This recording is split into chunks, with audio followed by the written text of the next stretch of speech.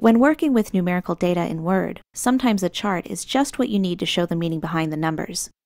In this video, we're going to look at some of the different types of charts and also some ways that you can customize them to best represent your data. Column charts are good all-around charts. They work with many different types of data.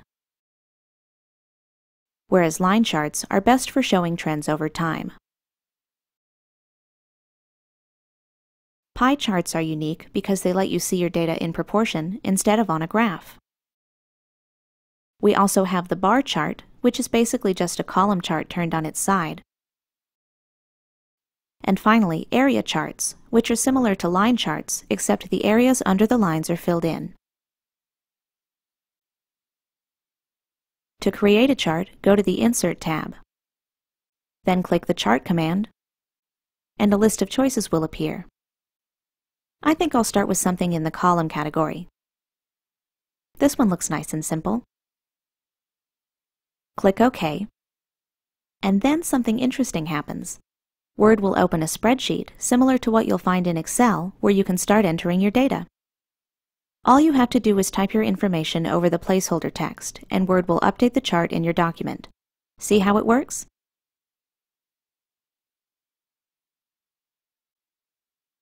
Now we just need to fill in our sales figures.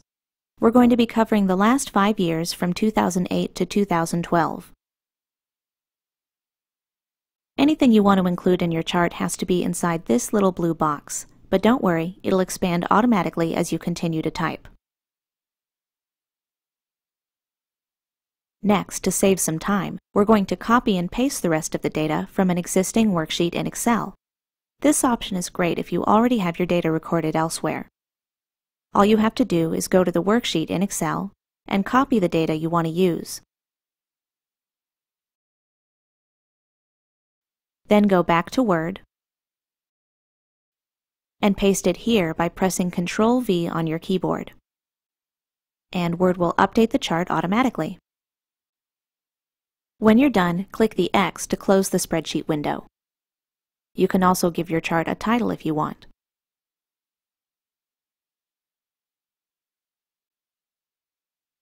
To go back to the chart and make any changes or corrections, click the Edit Data command on the Design tab, and the window will open again. Charts are designed to help you illustrate your point, just like illustrations in a book.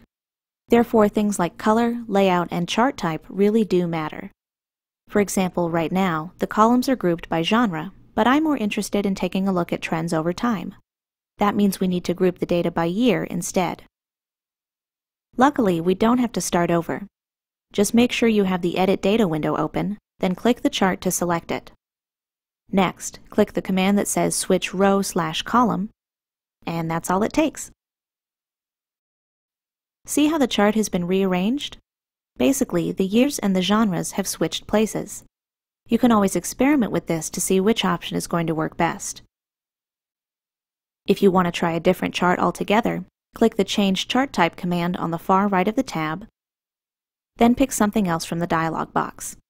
I think I'll go with a line chart this time. Line charts work well for data like this. For example, we can see right away that sci-fi and fantasy had an unusually good year in 2008, and also that romance novels are starting to catch up in sales. If you want, you can change the chart style to give your chart a different look. As you can see, you have several different options to choose from. You can also change the chart layout itself. Just go to the Quick Layout command and make a selection from the menu. Not all of these options will work for the data you're working with. Just keep going until you find something you like. Why don't we go with something like this? You can make further adjustments using the Chart Elements shortcut. Just look for the button with the plus sign. Here you can add or remove elements from your chart depending on your preferences, or you can click the arrow to the right to access even more options.